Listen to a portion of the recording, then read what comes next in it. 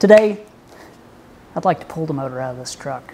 Why? Because it's 35 years old, that's why. And it was wore out 10 years ago, and I've nursed it all this time, and it's time to do something about it. Now, this thing smokes, it burns about a quart of oil every 100 miles. It's just wore out. There's just no way around it, and it needs to come out, either for a rebuild or just an entire replacement. And we'll talk about that. I haven't made any definite plans yet. But the reason I want to get this motor out today, I don't have parts or a motor, but I want to get this thing out because there is a broken spot on the frame right here. Yes, this is the 4th spot on this frame I have repaired because it's been broken. Hopefully the last, but I'm not for sure. You know, we'll find out as we move forward. But in order to work on this frame properly, I got to get the motor out. So let's get started on that. See how far we get. So in this truck is a Chevy Small Block 350. Probably the most popular small block V8 of all time. Well, not probably, it is. This motor happens to be a mid-80s truck version 350, and I know that because I ran the numbers behind the driver's side cylinder head across my phone, and it told me. So this is very likely the original engine that came in this truck when it was new. Now, growing up as a kid, my dad rebuilt these about on a weekly basis. And in our tobacco barn, we had a stack of small blocks, probably as tall as your head at least, probably about 4 feet deep and almost as long as a tobacco barn. And I remember crawling over top of those motors, parts motors, as a kid. You know, slipping down, getting my school clothes all greasy, getting yelled at by my mom. Definitely memories. So, seeing as there's nothing in the way here, and this is pretty straightforward, let's see if we can't get this thing out of here. So me and my dad were talking the other day, and he remembers rebuilding these for just slightly over $100 for every piece and part on these. Pistons, rings, rod and main bearings, cam, lifters, all that stuff, all the parts, a little over $100. You can't do that now. Although they're relatively cheap to rebuild, they're not that cheap. So I'm definitely going to have to pick up some new heater hose. There's been a mouse chewing on this one. This looks like someone's old garden hose, and very likely may be. And it was on the truck, believe it or not, when I got it. And I've been waiting for it to break since I got it. So it hasn't. It's been pretty reliable, but I'm not going to trust it going forward. Yeah, we'll just throw that down. I've got to get new fuel lines as well. All these rubber components are just shot.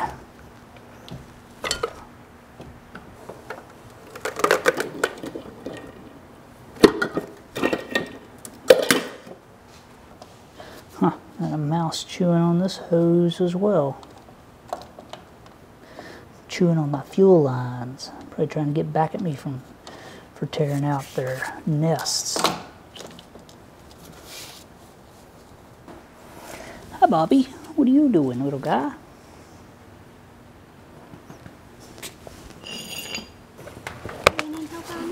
Nope. Oh, I think I got it. Oh.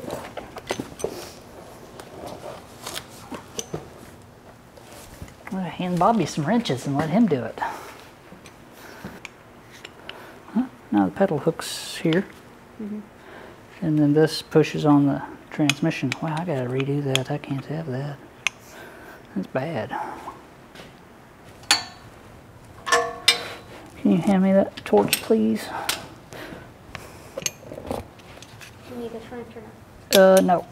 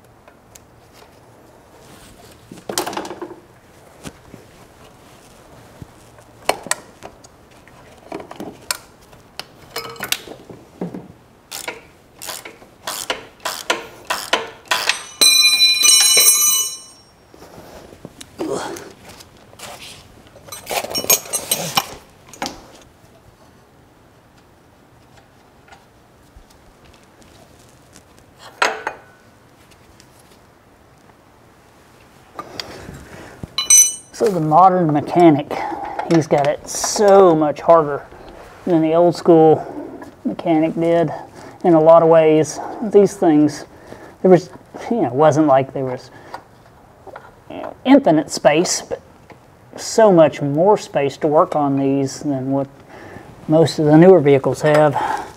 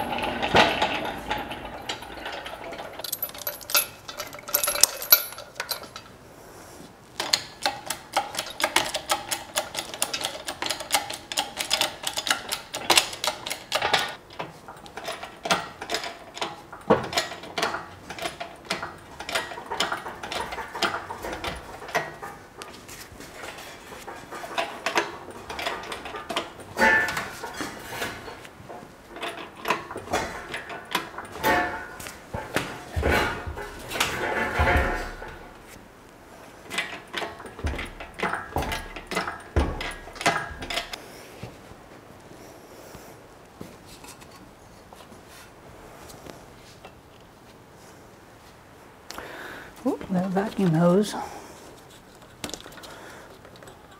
There we go.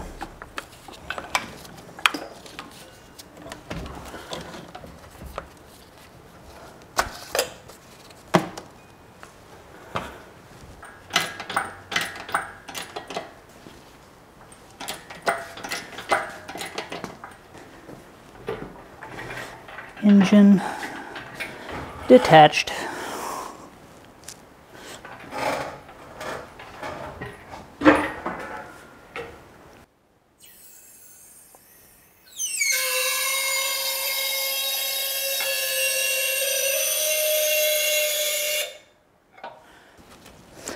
Wow, I'm blown away to find out that the motor mounts are bad on this thing.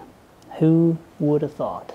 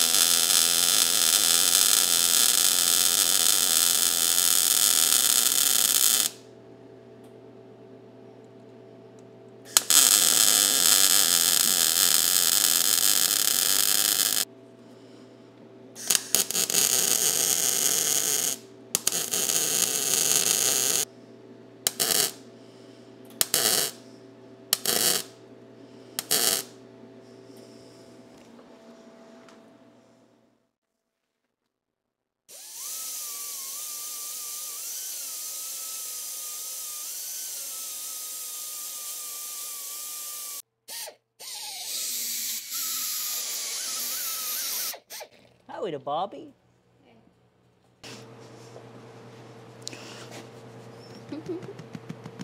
Bobby needs a haircut, Grandmom. You need a haircut, Bobby. So do I, so don't feel bad.